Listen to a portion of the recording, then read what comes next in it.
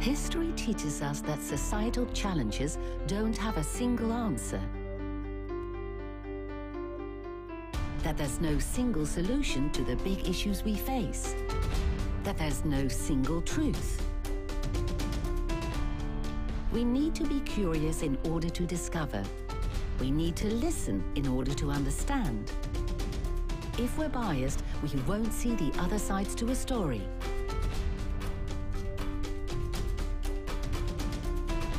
Protecting democracy and human rights, improving healthcare, harvesting energy in a sustainable way, supporting economic and technological progress, shaping society requires a broad view and an understanding that many things in life are interrelated.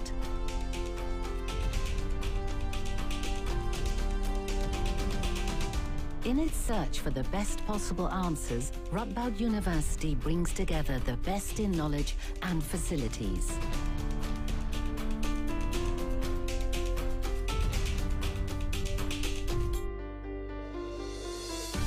Within 7 faculties, teachers and researchers from over 50 countries explore all domains of science, working closely together with other institutes and civil society.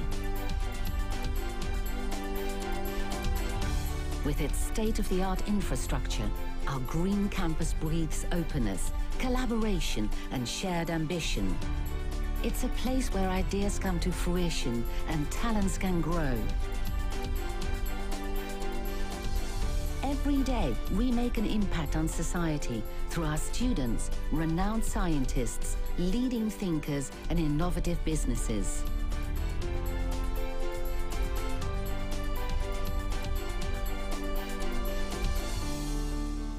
If such a journey is to be yours, this is the place to be.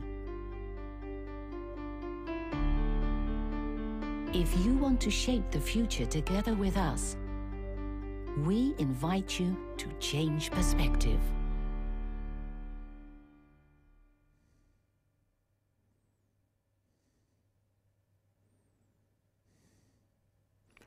Good afternoon and a warm welcome to all of you watching this informative webinar about the Arts and Culture Studies program at Radboud University.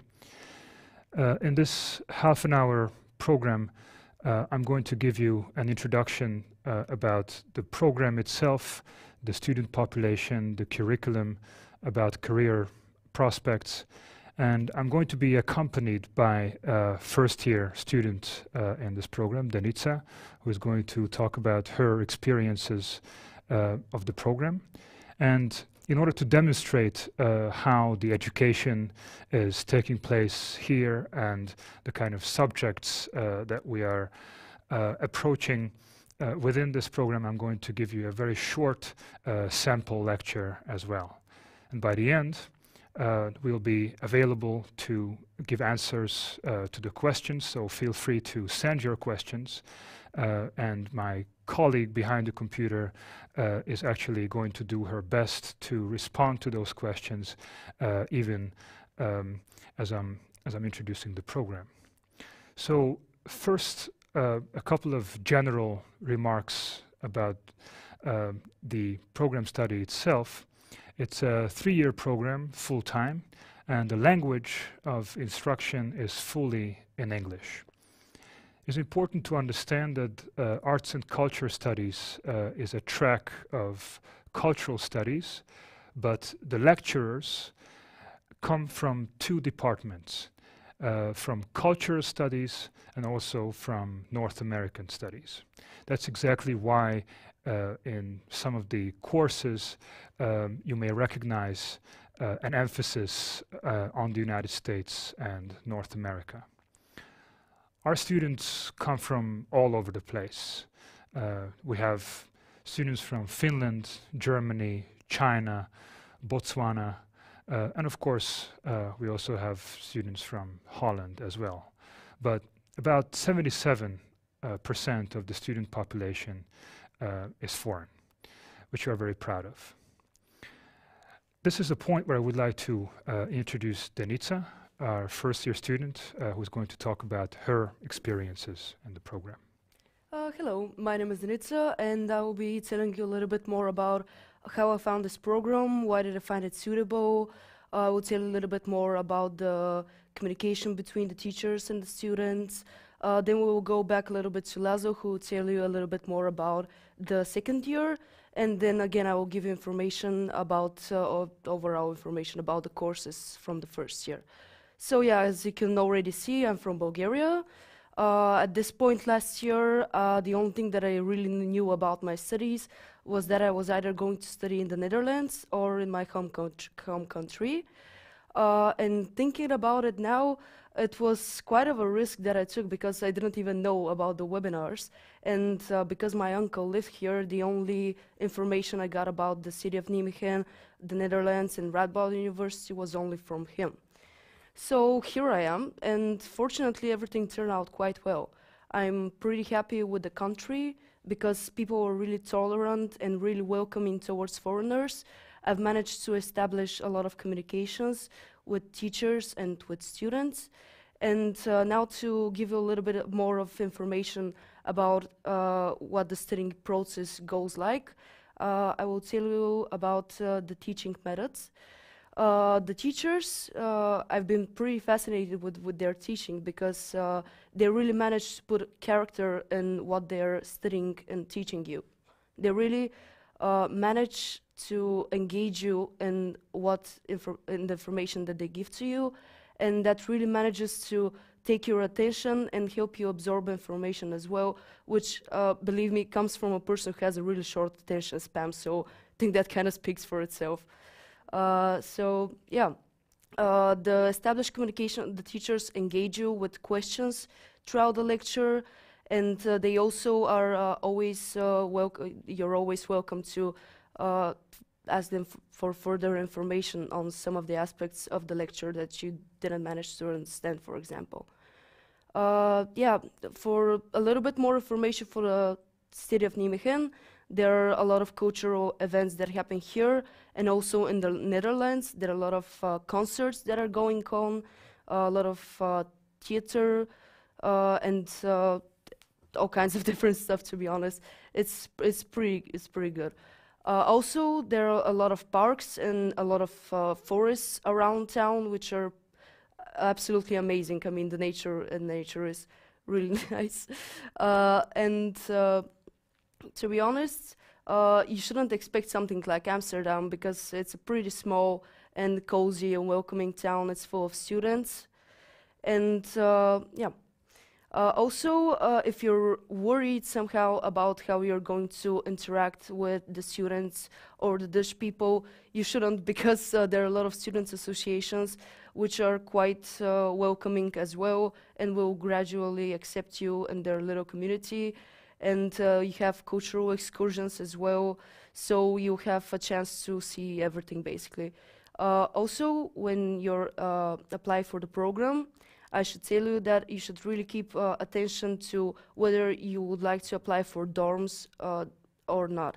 Because I've struggled with finding accommodation here because I did make the mistake of not wanting to be situated in a dorm by Radboud. And to be honest, before coming here, you should at least spend 2 or 3 months in advance to try and find something, because I got quite a hard time with that. So we're going back to László, who will tell you more about the second year. Thank you very much, Denitsa. It's a very useful and very important information. I'm going to continue by talking about the interdisciplinary nature of the program, which really combines all kinds of different areas of study, art history, literary history, music, film and television studies, theater, gender studies, and because of a slight emphasis on American studies, you will also have courses dealing with American culture. At this point, I would like to invite once again Denitsa to talk a little bit about her experiences in the first year. Yep. Hello again. Yeah, so now I'll be telling you a little bit more about the courses that you have in the first year. So the first year is divided into 2 seminars, and every seminar is divided into 2 parts. So overall, you have 4 exam periods in which we will have 1 to 2 exams or final assignments that you have to give in. You have 5 courses, as you can see. One of them is History of the Arts, 1, 2, 3, and 4. You will start at every new part of the semester. You will start a new course. It is focused on learning a little bit more about the fundamental basis of the arts. You will study different artistic periods like Baroque, Antiquity, the Renaissance, and etc. It's pretty interesting because you really get a overall idea about how the music, literature, visual arts, and theater have developed from then until now, and how the ideas nowadays are situated in our modern society, basically. Yeah, and it is very interesting because all the courses are connected with each other. So, for example, if you have History of the Arts, which studies the artistic periods, you have European culture, we will teach you more about the social and political states of the European countries throughout the periods that you're learning about. You have image, music, and text analysis, which will teach you how to basically be able to criticize your favorite, for example, literature pieces or musical pieces, and really see the different levels of that art has. You will learn different terms which you can use, and yeah, basically it's connected to the other subjects because of the fundamental basics of arts. Yeah, so next you have academic skills, in which you will learn how to write a research essay, and every week you will learn different things that you can apply in your essays for History of the Arts. And also, last but not least, you have the tutor group, which is a really more friendly based course, because you will be assigned to a mentor. Your group will be assigned a mentor, and you will be able to talk to them about everything that you encounter, problems, what you liked about the program, whether you have problems with accommodation, finding a side job, or the Dutch language. You can now take these questions to your mentor and your second year student that will also help you, and they will do everything possible to help you in every way that they can. So again, we're back to László, and goodbye for me. Thank you very much, Denitsa. As we have seen, most of the courses in the first year are introductory courses, and this actually trains you to take more specialized courses in the second year. A course, for instance, dedicated to vulgar culture, where we experience phenomena such as kitsch, vulgarity, being offended, and so on and so forth. There are also courses dedicated to sustainable culture in a globalized world, identity and cultural diversity, American art, American music, and of course, American popular culture, alongside intertextuality, intermediality, and elective courses as well. In the third year, the courses get even more specialized. Visual culture, city culture, popular aesthetics are courses specializing primarily on more difficult theoretical texts. It's also very important in our program to have access to practical applications to these theories. So you would be asked very often to relate these theories to existing films, artworks, manifestations of popular culture. The culture of fashion is also a very important, relatively new course that we have developed, which also gives you a theoretical side alongside something that is very practical. You will have training for your bachelor thesis alongside elective courses that you can take. The career prospects that students who graduate from our program have is relatively broad, because having finished this BA program, you basically choose either to continue with an English-taught master program or to find employment right away. Now, if you're thinking of the first option, that is continuing with one of the English-taught bachelor programs, you may think about art and visual culture, which is a 2-year program, the creative industries, which is a new 1-year master program, North American Studies, also a 1-year program, and a brand new 1-year master program dedicated to tourism and culture. If you are not planning to continue with your studies at a master's level, there are also various job opportunities awaiting you. We are proud to say that half of our graduates find jobs almost immediately after graduation, whereas 68% of the graduates find jobs within 6 months after graduating with a relatively fine salary here in the Netherlands. But what kind of career prospects can you think of? Well, all kinds of career prospects. Once having graduated from this Arts and Culture Studies program, you can think of becoming a consultant of art education for a cultural organization, a program developer for the media industry, cultural policy maker for the government, for instance, festival organizer.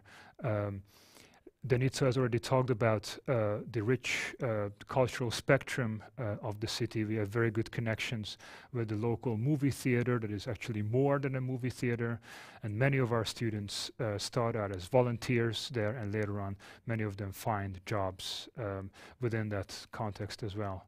You can also think of becoming a webmaster at a museum, or journalists and program organizers at a film festival, for instance, among many other opportunities. Now, at this point, I would like to demonstrate how a lecture at our department takes place, and I would like to focus on a particular topic which is called dazzle camouflage, which sounds like a strange term.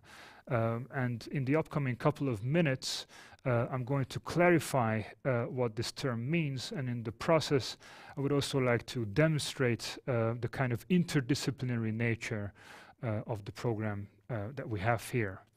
So, if you look at a photograph like this, you may find it very difficult to actually make out what you see. What you see is black and white stripes and something that floats on the water. And indeed, it is very difficult to identify that object, which is actually a ship. It's a black and white photograph taken during World War I. You may ask, why is it that this ship, that this boat, has been painted in such a strange way? This is in fact the USS West Muhammad, an American battleship from 1918. And what you need to understand right at the outset of this lecture is that the goal of this kind of painting was to camouflage these boats, to somehow make them difficult for submarine officers to fire torpedoes at them. Now, the strange thing is that usually when we think of camouflage, we think of something like this. A person, a soldier, a hunter who blends into the background, very difficult to make out who he is, where he is going, because camouflage is usually identified with blending. An object blends into the background, or a soldier, a hunter blends into the forest that surrounds him or her. In terms of dazzle camouflage, on the other hand, what you have is precisely the opposite. Maritime officers realized very soon that it's very, very difficult to hide, to camouflage a ship at the high seas using blending camouflage. Instead, what they did was they painted ships in all kinds of different patterns, as you can see here, with the ultimate purpose of dazzling the eye of the submarine officer. Even though most of the photographs that we have are black and white photographs, Some of these camouflage patterns were extremely colorful, sometimes red, black, green, blue lines all over the place. Norman Wilkinson is usually recognized as the founding father of maritime camouflage. You can see him in this photograph, him holding a model of a boat that features dazzle camouflage. And I would like to explain to you as to how it works and why is it that they opted for these strange kind of lines to be featured on surfaces of battleships. There are three fundamental principles that dazzle camouflage follows. One is the principle of closure, which basically stipulates that a closed area appears more formed, more stable than one which is open. You see these black shapes, and even though there is no triangle, you sort of see that triangle right there because these black fragments of circles define a kind of triangular shape. So they lure you into visualizing that white triangle in between them. The second principle is nearness or proximity, which basically stipulates that the relatively closest distance between sensory units offers the least resistance to their interconnection. You see those two lines on the left forming one group, but once you see two other lines closer to them, you see those other lines as forming two distinct groups. And the third principle, perhaps the most important when it comes to dazzle camouflage, is continuance. The eye moves along the direction of a hue or gradation, similar to the way it moves along a line, precisely because as we are looking at the ship in this black and white photograph, our eyes somehow elongate those black and white stripes, and then it becomes very difficult to make out the three-dimensional extension of this boat. So this is what a submarine officer sees. On the top you see a dazzle painted ship, very, very difficult to make out where the front, where the back is, in what direction it goes, whereas a ship without dazzle painting is actually very easy to identify. And obviously this is very important because during World War I, a torpedo was extremely expensive and a submarine officer had to know exactly how fast a ship was moving at the high seas and in what direction. And dazzle camouflage made it all the more difficult to identify. Proper question at this point might be who designed these camouflage patterns? And this is where art and military or naval techniques merge, because it was around the time when Cubism as a movement in art was very much in vogue. You see a painting by Georges Braque here, and the idea is obviously to break with the uniperspectival representation of the Renaissance, and instead representing objects and people from multiple different perspectives all at the same time. And this is what you see in this painting. This is what Picasso was also busy working out during his artistic career. It is by no means surprised that Picasso was also at one point a designer of camouflage patterns for the military, because this is what they needed. This is what the military and the navy needed to confuse the eyes of the observer, in this case the submarine officer, so that he would see the ship from multiple different perspectives at the same time. Once the war came to an end, one might think that dazzle camouflage became completely useless. And indeed, with the advance of air traffic and air forces, these ships could be located from the air, and in many different ways dazzle camouflage lost its relevance. But this doesn't mean that it completely disappeared. Quite the opposite, in fact.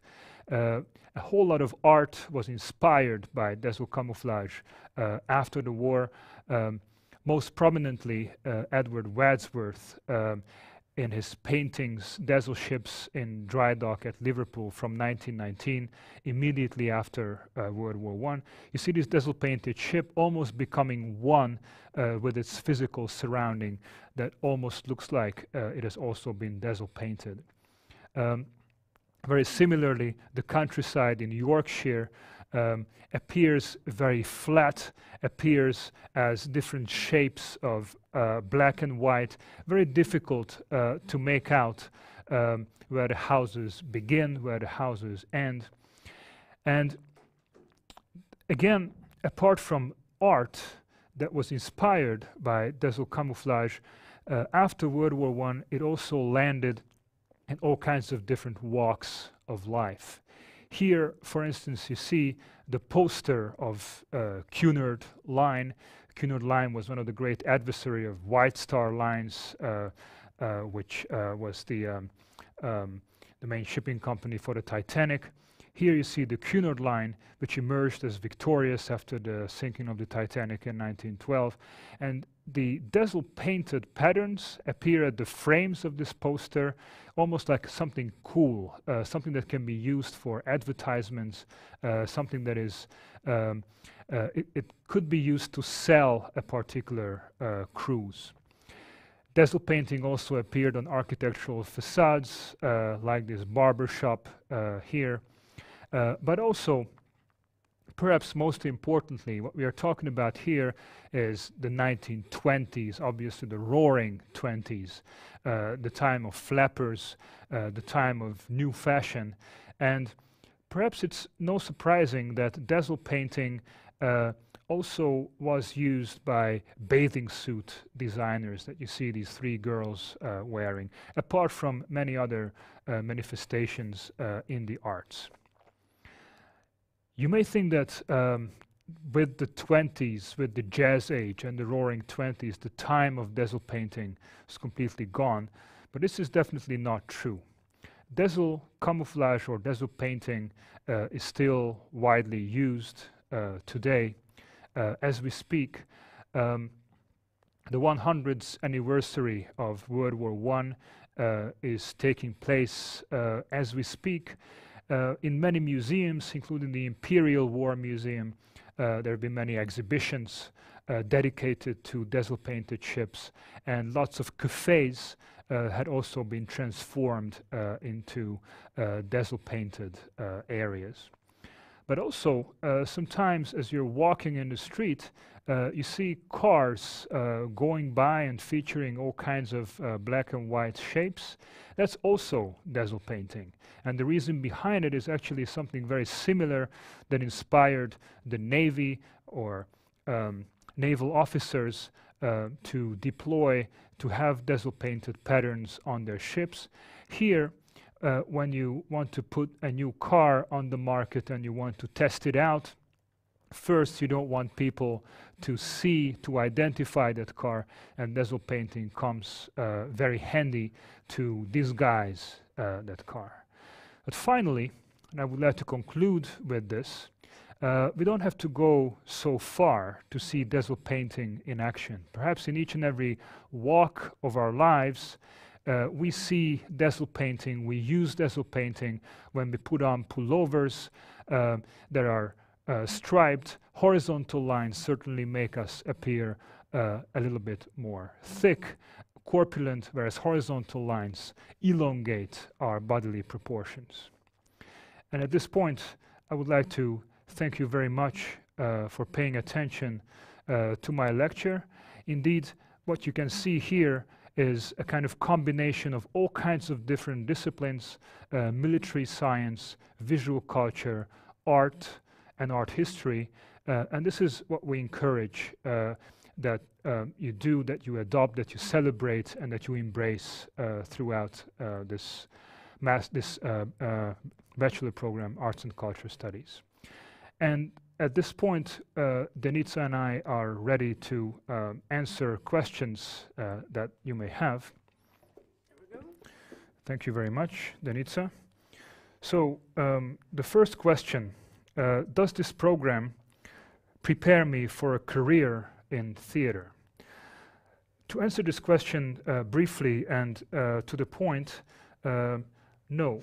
But this doesn't mean that you are not going to have classes about or on theater, especially in the first year courses. When you get all these introductory courses, you will have an introduction into the history of theater. You will engage with all kinds of theater pieces, but at the same time, the program will not train you directly to pursue a career in theater. Certainly, it's a good platform to start with, but after finishing this program, you may have to do something more to start a career in theater. The second question, what is a minor exactly? And this is a very good question because in different study programs, especially in the United States, a minor is basically something that you can have a particular diploma, particular degree for. In our program, a minor basically means a group of elective courses that you can take. And I have a third question here as well. Do you get to do anything fun next to your studies? Well, I am definitely not the person to answer this question because I'm looking at things from the other side of the table. So let me turn to Denitsa to address this question. Well, yeah, I would say that definitely studying is not the only thing that you sit and do. There are a lot of things that you can do. I already told you that there are a lot of concerts and cultural events. Even like I've been here for 3 months, I already went to 2 concerts. Guns N' Roses are visiting in January right here in Nijmegen. So there are a lot of things that you can do, really. Yeah. From the point of view of the teacher, even though I spend most of my time obviously researching and preparing for my classes, I can also subscribe to the fact that Nijmegen is a very rich city in terms of culture, offering a whole lot of festivals, including, for instance, the festival Go Short, which is perfectly dedicated, it's only dedicated to short films, which is one festival that made Nijmegen famous among many other festivals. Thank you very much for your attention. And if you have any questions, and I'm sure you will have, please feel free to contact us via email and visit our website. Thank you.